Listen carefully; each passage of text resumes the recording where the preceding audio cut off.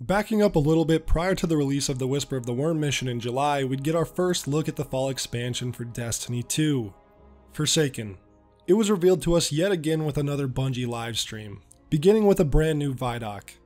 If we take everything we learned from Destiny 1, including the expansions like Taken King, take everything we learned from Destiny 2 on top of what we've learned from the fans and the players, put that all together in one package, we think that's what Forsaken's going to be, and we're super excited about it.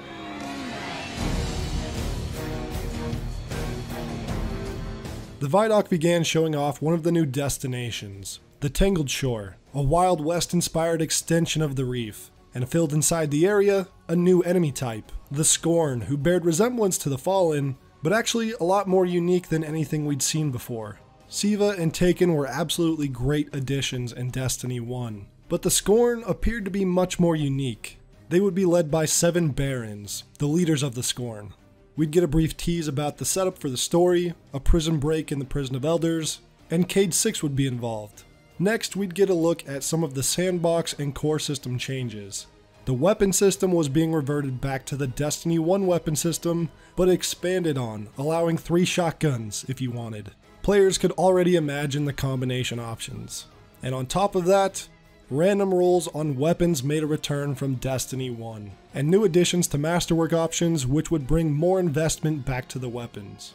Supers were up next. 9 new ones were added.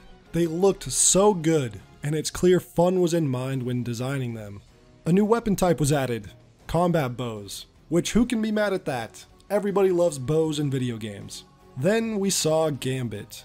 The hype levels were very high for this. PvPvE is something we've always wanted in Destiny, and players thought if we ever saw it, it would be something like the Dark Zone from The Division. But Bungie surprised us with Gambit, and it looked even better than we imagined a PvPvE mode looking. Slaying as fast as possible in the PvE, and defeating opponents when invading for PvP. Next we got a look at the new raid, which Joe Blackburn cited having the most bosses they'd ever had in a raid before, and it was set on the new destination, the Dreaming City, an area that would also be an endgame patrol space filled with secrets and lore to discover, similar to the Dreadnought. They also explained that the Dreaming City would be a dynamic destination affected by players' actions in the raid over time. We'd get a look at collections, the next major quality of life improvement to the game that showed all your previously obtained weapons, armor, and vanity items, as well as acting as the exotic kiosks from Destiny 1. Triumphs were added, which were like permanent record books from the past, and extended to each destination and activity in the game. Titles for those triumphs were added to the game to show off your achievements under your gamertag. And most importantly, the Vidoc ended with Bungie saying that Forsaken is being made for the players who love Destiny, those who play it the most, and that pursuits for those players would be the focus. The rest of the reveal stream expanded on those sentiments. The developers were taking the feedback they'd received during year 1 and addressing all of it in major ways. Endgame challenge and pursuit would be a big focus for the Forsaken expansion. And towards the end of the stream, we'd even get a hint at what would come after Forsaken. Cue the annual pass.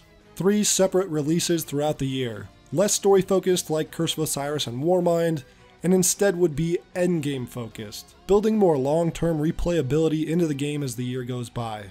We'd get very few details besides that, and their names would be changed for the full releases to be called Season of the whichever, rather than these DLC style names. The stream would end with a look at the 2.0 update, which was filled with quality of life changes. Fast back forward a few months, past the Whisper mission and Solstice of Heroes, and September 4th would arrive. The Forsaken launch was here. Forsaken brought us a brand new, very large campaign. It had 5 unique missions, which is roughly the same as previous DLCs. However, the campaign also included 6 more missions in the form of Baron hunts, where we would be hunting down various Scorn leaders, and these missions took us to unique locations and could actually be pretty tough thanks to their higher power level.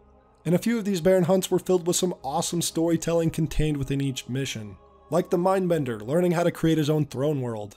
Each mission of the Forsaken campaign was well varied, taking us all across the Tangled Shore, and wrapping up with a few final missions on the Dreaming City. The story in Forsaken was a massive step up from Vanilla, Curse, and Warmind. The E3 2018 trailer spoiled a big part of the storyline by showing us that Cade 6 would be killed, but I can't deny that that trailer definitely sparked a lot of interest in Player's Return. I know it did for me. And as the story began, the prison break in the Prison of Elders ensued. Cayde 6, our Hunter Vanguard, would be killed by Uldren Sov, and we were hell-bent on revenge. A very simple revenge story plotline that would evolve into something much bigger. In our quest for revenge, we learned of the Scorn, the undead fallen race, how and why the Scorn chose to follow Uldren, and deeper lore surrounding the Awoken race and the curse being brought upon the Dreaming City by an Ahamkara Wish Dragon. All of this story had much more connections to the Taken King story from Destiny 1 in major ways, and honestly, you could exclude Red War, Curse, and Warmind from your memory, and the Forsaken campaign would fit perfectly as a sequel to the Taken King. Forsaken in general finally felt like the sequel to Destiny 1 we should have got from the beginning. Uldren being possessed by Riven, Mara Sov's absence until the post-campaign questlines, and new characters like Spider, a fallen gluttonous crime lord, who was a total badass, and more interactions with a fan-favorite character, Petra Venge, who just like she did in House of Wolves, steals the show once again with another great performance. Losing Cayde 6 was tough, but his death set the tone for the expansion. Forsaken was not just a revenge story, it was a return to the tone of Destiny 1. The grittier, high-stakes narrative was back in Destiny, and after Destiny 2's very adolescent storytelling in its first year, the return to this style was a welcome one. Forsaken brought 4 brand new strikes. The Hollowed Lair, where you slay the fanatic Thikrul, Uldren Sov's right-hand Scorn leader. Warden of Nothing, which had us returning to the Prison of Elders from Destiny 1, only this time much more expanded upon and fleshed out. Warden of Nothing was the ultimate homage to the area we loved from Destiny 1, and because the campaign all began with the prison break inside this Prison of Elders, it tied in perfectly. The Corrupted, which was a Dreaming City strike that unlocked after the world's first completion of the Last Wish raid, where we would free another tech witch, Sedia, from her taken corruption. And lastly, the Broodhold strike, which was a PS4 exclusive. In this strike, we'd venture deep into a crashed Hive warship, destroy the nest inside of it, and defeat the Brood Queen. All of these strikes were top tier, a major improvement over anything in Destiny 2 at the time. They were full of so much story, intense gameplay, and were massive in scale. 2 brand new destinations which even to this day are some of the best we've ever gotten. The Tangled Shore was the extension to the reef we've always wanted. Ever since Destiny 1 we wanted to explore the shores of the reef, see what's out there. And with Forsaken, we got to do just that. Asteroids tethered together, enemy hideouts, mysteries around every corner, and truly just a beautiful location. We also got the Dreaming City, the endgame patrol zone that was filled with secrets. And to quote Bungie, it's as if the Dreadnought in the Vault of Glass had a baby, left it on the doorstep of Peter Jackson, and raised it on his own. The Dreaming City was an awoken homeworld having awe-inspiring architecture, magical crystal caves, and towering mountain ranges. The Dreaming City would also be where most of the post-campaign content would lie. Things like the Petra Venge missions that would send you to discover more secrets in the Dreaming City, and would end with us communicating with Mara Sov through the Oracle. And some more secret missions that had us entering the Taken Throne world. And like Bungie promised, the Dreaming City was dynamically changing. Each week the Taken corruption would get worse after the curse cycle began after Riven was killed in the raid. And not only would the Dreaming City look different, but new quests, public events, and secrets would open up each week of the cycle. Also on the Dreaming City we would get another public event style horde mode similar to Escalation Protocol, Blind Well. It was fun, but not near as good as Escalation Protocol. It might have had a better reception if there were some more incentives to run the activity. It didn't have its own unique armor set or weapons like Escalation Protocol, which was a bit of a shame. You still got loot, but it was just the Dreaming City weapons and armor, which were great on their own, but you could get that loot from any activity on the destination. Forsaken also brought us the first ever dungeon to the game, the Shattered Throne, a 3-man mini raid-like experience filled with bosses, puzzles, and secrets. The reception to the Shattered Throne was overwhelmingly positive. The dungeon experience was a perfect middle ground between strikes and raids, and would prove to be a very important piece of content for the future of the franchise following its success. The only shame about Shattered Throne was, like Blindwell, it also didn't have its own weapons and armor sets, with the exception of the Wishender exotic bow. And finally, Last Wish, the most expansive raid in Destiny history. Now Bungie did a lot of hyping this raid up prior to release, and they absolutely did not underdeliver at all with this one. The Last Wish raid succeeded for a number of reasons. Number one being its direct tie-in to the narrative of the expansion. This is something Taken King and Rise of Iron did really well with their raids, but with D2 Vanilla, Leviathan was still Cabal themed, but there was no mention of Callus in the game prior to hopping aboard the Leviathan. He was hinted at in a collector's edition book, and that was it, so it felt a bit disconnected, until we finally pieced things together a bit later in the lore. And the raid layers for both Curse of Osiris and Warmind continued the Callus story and were not themed around their expansion content at all. Last Wish would correct this issue by being a massive quest to save the Dreaming City, saving the corrupted tech witches, defeating champions, unlocking the vault to Riven, and finally defeating Riven and destroying her heart.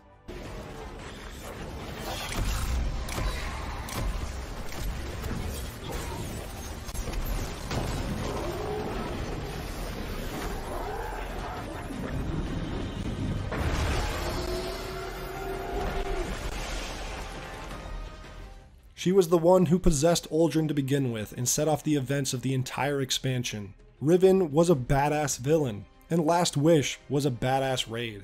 The encounters were the most complex we'd ever seen, and the challenge to complete it was the highest it's ever been. World's First took over 18 hours to complete, and only 2 teams have the 24-hour emblem.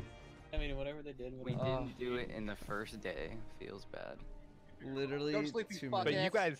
Last Wish would go down as probably the best raid in Destiny history. Riven legit especially was the best boss fight we'd ever had. Forsaken also brought some content for the Crucible. 4 new Crucible maps, 3 of which have been vaulted since Beyond Light, which is a shame because they were pretty good maps. Breakthrough, a brand new game mode, was added where you fought to hack each other's vaults. Sort of a tug-of-war style mode that bared some resemblance to Salvage from Destiny 1. It was a bit imbalanced and wasn't too popular.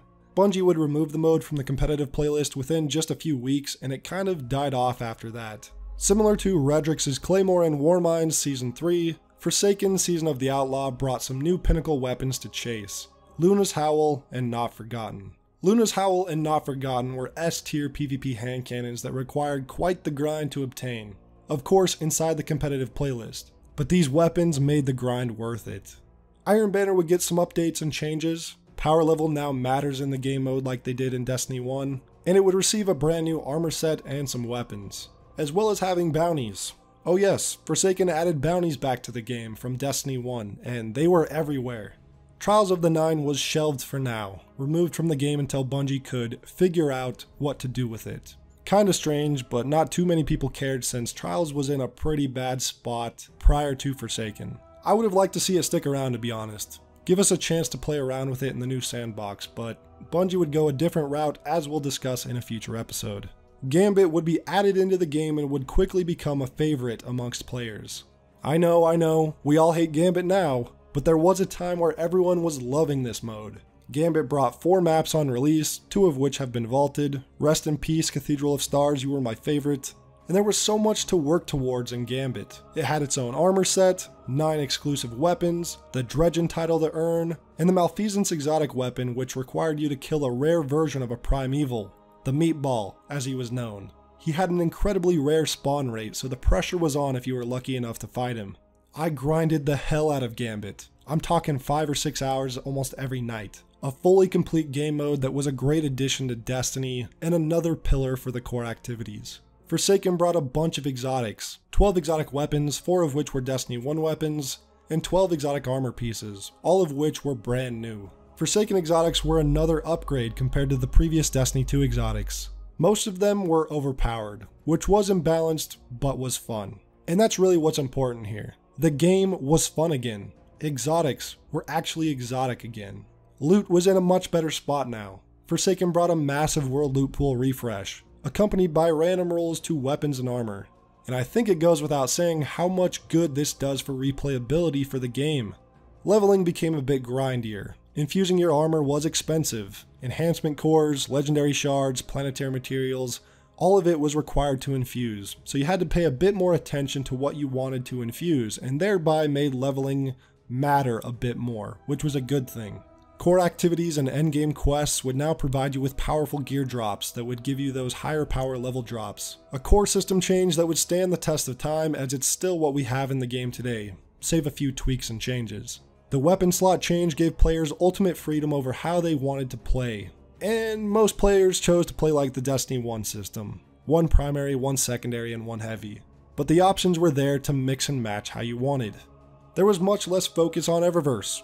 It was still there, but much less intrusive. The prismatic matrix allowed you to get most of the new items, so at Forsaken launch, Eververse was tolerable. Forsaken was not just a success, but an absolute slam dunk. It was make or break for Bungie in a similar way that Taken King was for Destiny 1. But Forsaken even more so, because we'd already gone through the overhauls and changes for Destiny 1, and people didn't want to do it again unless Forsaken absolutely exceeded expectations. And thankfully, it did. Again, Forsaken was a proper sequel to Destiny 1. Destiny 2, because of the quality of life changes, basically reverted back to Destiny 1, but expanded on them with things like the weapon system, collections, triumphs, titles, and more. The sheer amount of content that came in Forsaken is still the most amount of content we've ever received in an expansion. 2 destinations, 4 strikes, 4 crucible maps, 12 exotic weapons, 12 exotic armor pieces, the largest and best raid, a massive loot pool refresh, and a brand new core activity with Gambit. Forsaken was amazing and absolutely saved Destiny 2. Players were returning to the game en masse and would be looking forward. The game's foundation was better than it had ever been, and players were excited to see what would come next.